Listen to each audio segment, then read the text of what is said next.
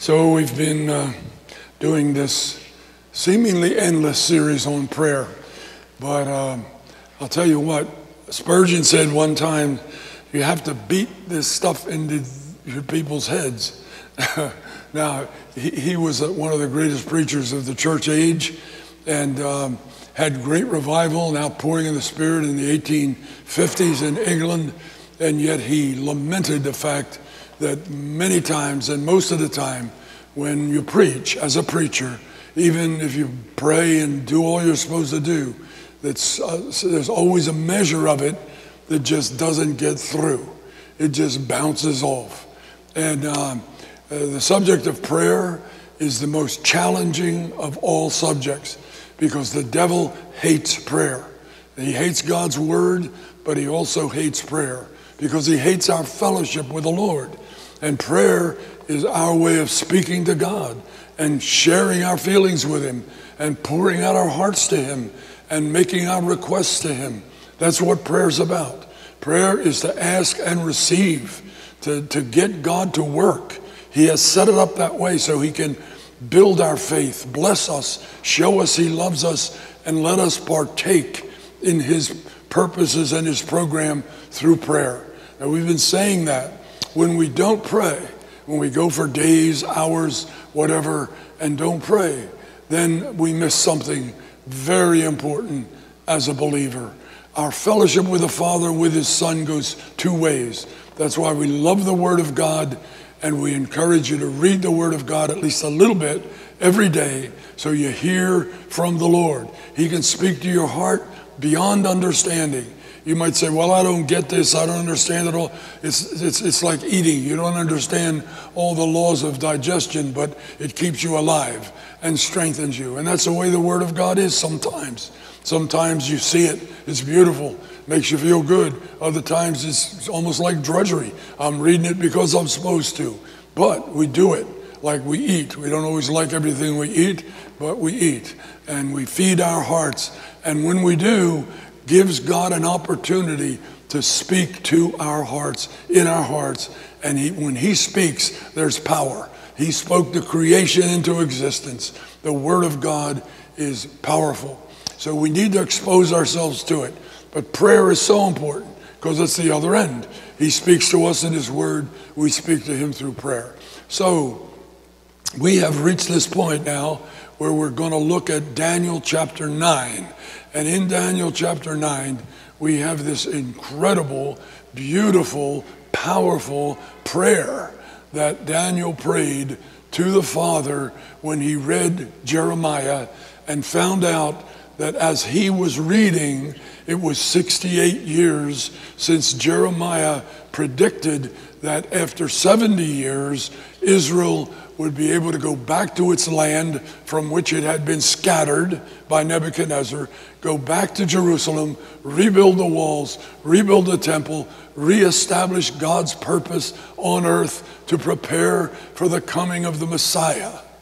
And that is so evident because in chapter 9, if you will read it, and I hope you will, after his prayer, an angel comes to him and gives him specifics about the coming of the Messiah. So specific. It even says the Messiah will be cut off. And you know the Jews never could believe that. And they still don't accept the crucifixion of Christ as if he's the Messiah. Many of them, many do. But the point is, it was revealed clearly after his prayer. This prayer was to reinstate Israel in the purpose of God to bring his salvation to the earth. This is a big deal. And Daniel, here this old man who'd been maybe 70 years, 80 years in so-called captivity, but of course he rose to the top in every empire, and God just blessed him and used him mightily to bring people to God, to the true God, and used him in power to bring kings to God. So Daniel there was a faithful prayer warrior, and this prayer just fits his spirit and his personality. And he cries out to God. Now we're going to begin today to look at it. I've picked out 7 specifics that I believe are very important, things that Daniel prayed for. And of course we won't get through them all today, but they're worth waiting for. They're worth looking at, because if there's a mighty lesson in how to get something from God, to get God to do something. And you may not be praying for some big historic event, but you can pray for the smallest details of your own life. And God wants to minister to you right where you are and bless you in answer to prayer in your little world. And his way of building faith is to answer your prayers. But he can't answer them if you don't ask him. We have not because we ask not. Okay, so the first thing we saw about this prayer was that Daniel uses 2 phrases to describe God. And they're Hebrew phrases, and one means the God who is self-existent, the God who is all-powerful, the God who created everything, and the God who sustains everything. And not only that, but the God who is the judge of the earth. He has to be the judge of the earth. We need a judge because we need justice. Without justice, nothing works. Nothing works. We know how awful it is when we are victims of injustice or injustice. So we know justice is just righteousness. Justice is just doing what's right. And God upholds justice, and he punishes evil, because evil destroys justice. It destroys his creation. It destroys his people. So God, in love and mercy and grace, which is the second phrase that he uses describing Daniel, gives us the balance. While he is the judge of all the earth and he upholds righteousness, he is a God who's full of mercy, full of hesed, as the Old Testament calls it, steadfast love that never changes, everlasting love. He's full of mercy and grace, and he would much rather forgive than punish. But we drive him to it. He'd rather forgive than chastise us, but we drive him to it. And we need to just see that he is waiting and longing to pour out his goodness and his love and his mercy. And that should drive us, motivate us to want to be what we ought to be in his sight, to draw on his power through prayer and his word, and live so he can bless us. And then not only is that good for us, but it's good for all those around us. Just like Daniel's influence affected everybody around him, so we can be exactly the same in our little world.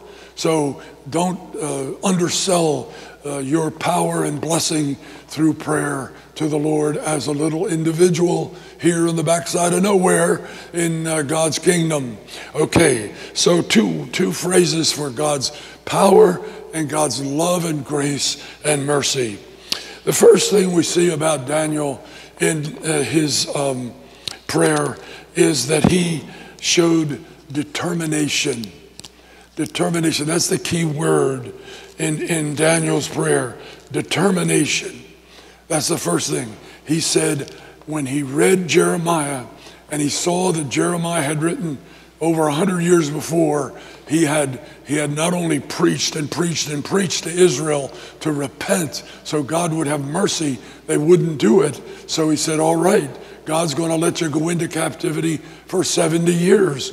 But after the 70 years, I'm going to rebuild you, call you back, set you free, rebuild the temple, do all these wonderful things. So Daniel's reading the scripture. He says, well, it's almost that time. So it says he set his face. He set his face to seek prayer and seek prayer to God. He set his face. He was determined. As soon as he read it, he said, this is God's word. Jeremiah said it. They wrote it down. So we've had it all these years.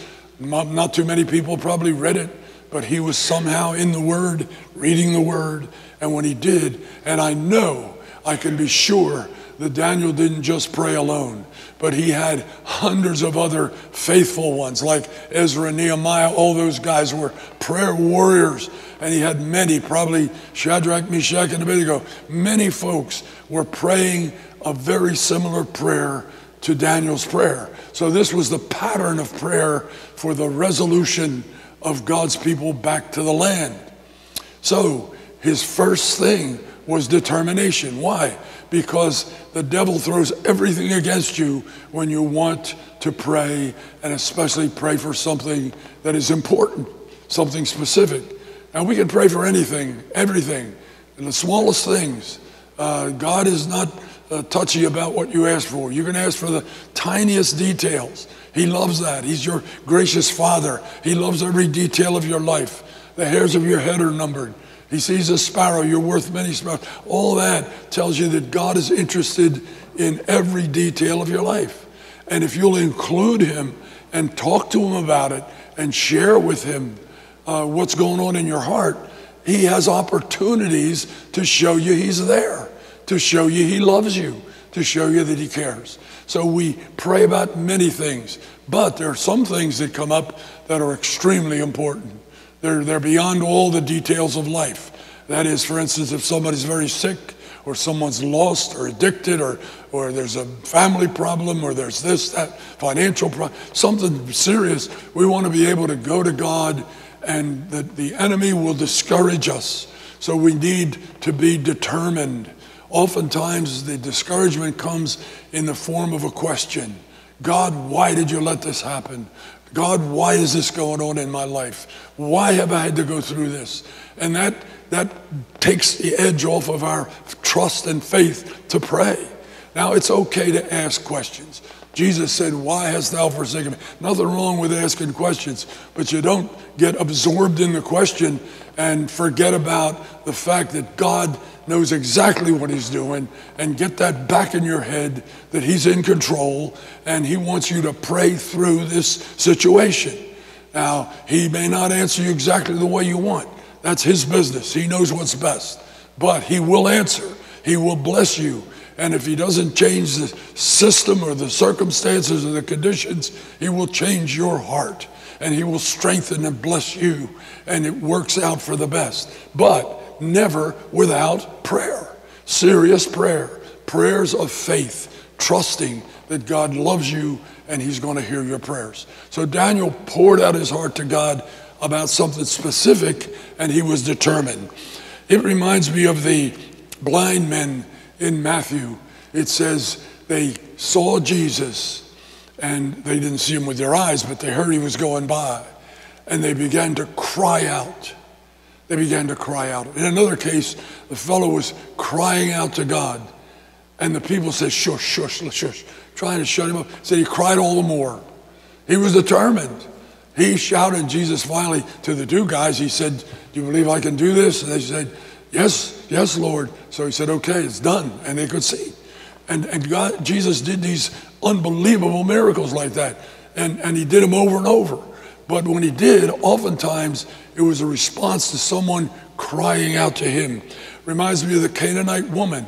Jesus was all over the Holy Land, and he went from where he was working around Jerusalem and up in Galilee and over in Capernaum and that whole area, and he went all the way to the west coast and to Tyre and Sidon, which traditionally were the enemies of God's work. Not so much the enemies of Israel, but full of idolatry. And he goes over, and he's with his disciples. And he's probably trying to get some rest, probably trying to just get a break. And he's going, and all of a sudden, somehow, this Canaanite woman, who traditional enemies of God and the Jews, this Canaanite woman saw him, and somehow she knew who he was. She recognized him and probably heard about him because his name was blazed abroad all over the place. So she started to yell. That's the first thing she did. She started to yell at him. And she's yelling, my daughter is under the affliction of a terrible demon.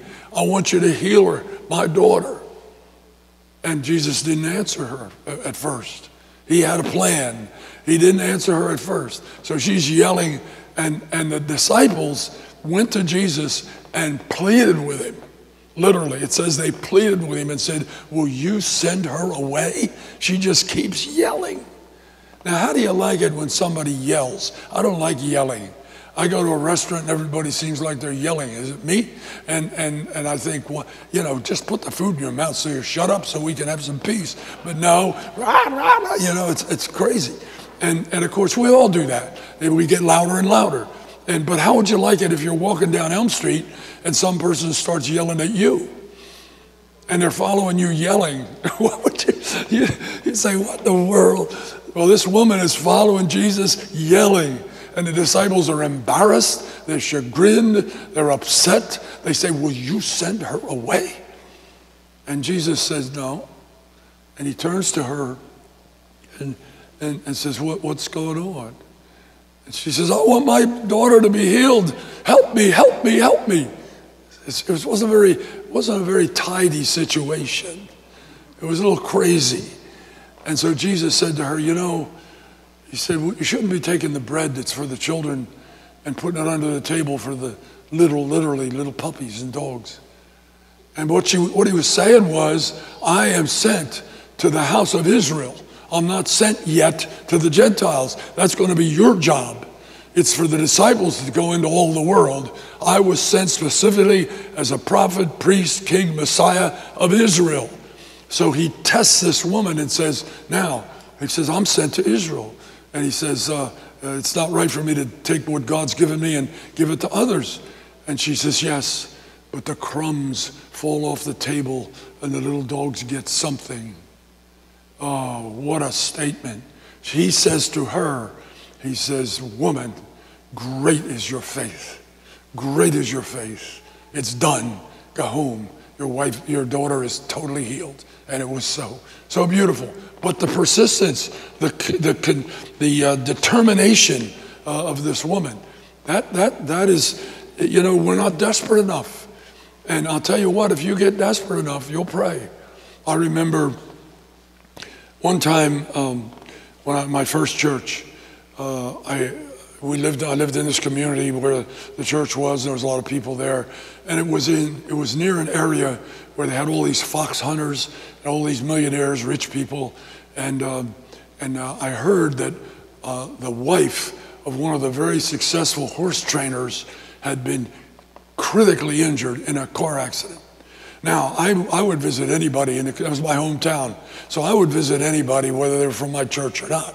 So I heard that this lady was driving along, and as she was driving, a freak accident, a big limb came off a tree, went right through her windshield, and drove the steering wheel into her. And they took her to the hospital, and the doctor said to her husband, I don't think she's going to make it. She says, there's nothing we can just operate and do the best we can. So I didn't know any of this. I knew the accident happened. I was in the hospital, and I go down, and here he is sitting, this horse trainer guy, big guy. I think he was an Irishman, and he's sitting there all dejected and nobody else around. And he's waiting because they're operating. So I went and I sat next to him and I introduced myself, and he said, oh, thank you for coming. And I said, listen, he says, they don't think there's much of a chance. And I don't know what to do. And I said, well, we can pray. And he said, how can I pray? I haven't prayed for years. I haven't prayed for years. See, he used to pray, maybe when he was a kid, maybe he was young, maybe he was committed at one time, but he hadn't prayed. He was successful. He didn't have time for God. He didn't need the Lord. All of a sudden, total disaster. So I said to him, I can pray, and I'll pray. And I sat with him until they brought her out of surgery, and we prayed. And the doctor said, it's a miracle. She's okay. She's going to be okay. Now here's the punchline. So the next day, I go into her room, and he's there with her, and he says to her, this is God, he's so good.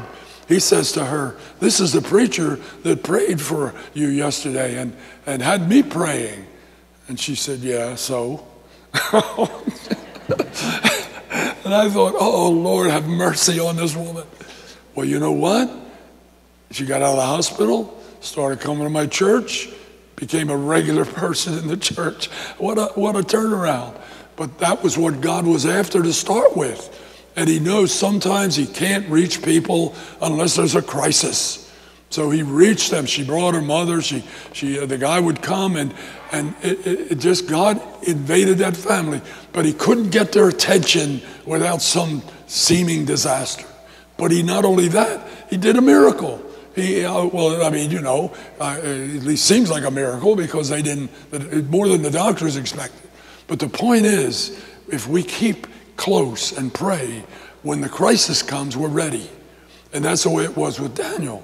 So Daniel not only was determined, but he was consistent. Daniel was consistent. You remember that all through his life, every day, Daniel would open the windows of his room and he would pray toward Jerusalem 3 times. Now, who knows what he prayed?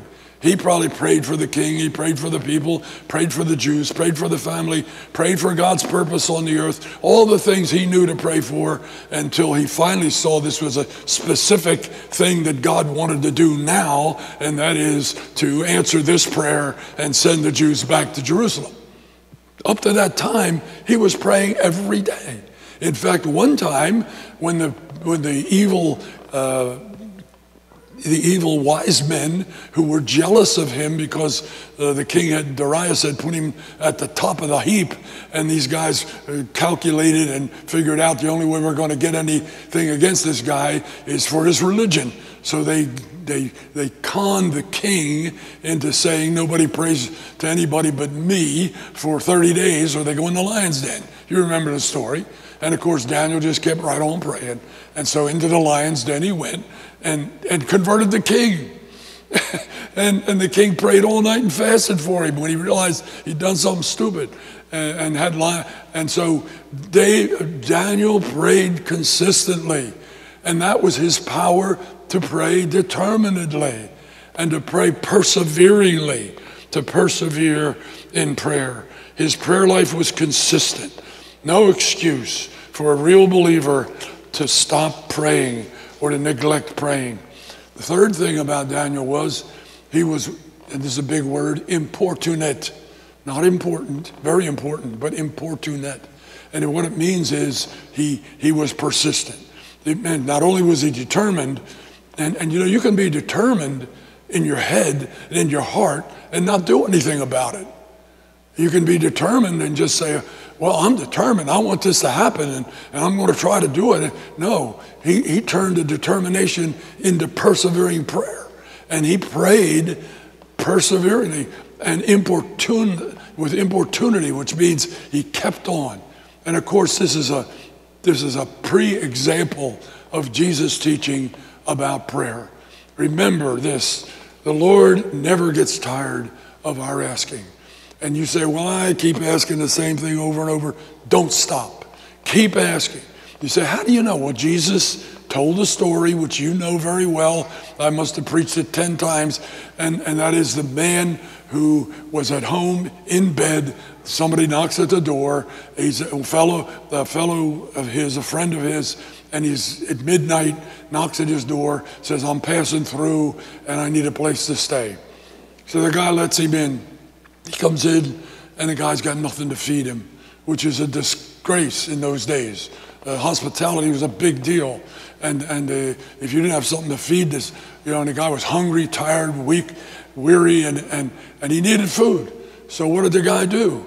He couldn't go to the market, so he goes next door, starts beating on his neighbor's door, and the neighbor's in bed, and he beats and beats. The neighbor finally says, go away, I'm in bed, my kids are in bed, and Jesus then stops the story and says, you know what? He said the guy got up and gave him everything he wanted, not because he was his friend, but because he wouldn't stop knocking. And then he says, so I say to you, ask and keep on asking, seek and keep on seeking. And that's the Greek, knock and keep on knocking. So you got something you need from the Lord, don't give up. Persevere, be importunate, keep praying, keep asking. And the beautiful thing is sort of a reverse analogy. The guy wouldn't get up and give this guy stuff because he was his friend. And then he says, how much more will your Father in heaven give good things to them that ask him? And another scripture, give the Holy Spirit to them that ask him. And so perseverance is so important. Keep on asking. And perseverance is the proof of determination. So if you're really determined, you're going to keep on knocking. Then, and this is the final point for today, humility. Daniel had tremendous humility. He was not proud. He had been exalted to the sky so many times, and yet he humbly went to God. He knew this: everything he had came from the Lord. He knew he was nothing. He knew he was nobody in himself. He knew that. And you know what? Jesus was the same way. Everything that he did with power and blessing, he deferred it to the Father. He said, the words I speak are not mine, they're from the Father. The works I do are not mine, they're from the Father. He kept deferring. He was like an empty vessel filled with God. And Daniel was close to that. And he never got proud, never got exalted, never got self-righteous. And in this chapter, he prayed, we have sinned, we have sinned, we have failed. We have disobeyed. We refuse to hear. The we's in this chapter, this prayer, are consistent. He just identifies himself, even though he was a holy guy, even though he risked his life for God time and again, even though he was a prayer warrior. He probably was as holy as anybody. Ezekiel sets him up as one of the 3 holiest men in history, with a couple others in Ezekiel's writings.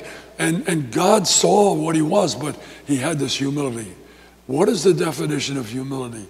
It's not saying that you are miserable, weak, and worthless. That's not true. You're supposed to have a sane evaluation of yourself. Not too big, not too little, not too great, not too small. But he said, humility, here's what it is. It is a full awareness of your utter and total dependency on the Lord. That's humility. I need him for everything. And the more I do that, the more he pours out his blessings. He says he resists the proud and gives abundant grace to the humble. Let's pray together. Father, thank you for your great goodness to us. Lord, we thank you so much for the examples in your word of these men that you filled with your Holy Spirit and used mightily. Father, we want to be used. Lord, we want you to clear away our minds from all the cares and distractions of the world. God, I pray that you will raise up prayer warriors in this place for your glory. In Jesus' name, amen. With the sound of the strings, cymbals and harp, we praise you, we praise you. With the timbrel and dance and shouts to you, Lord, we praise you, we praise you. With new songs from our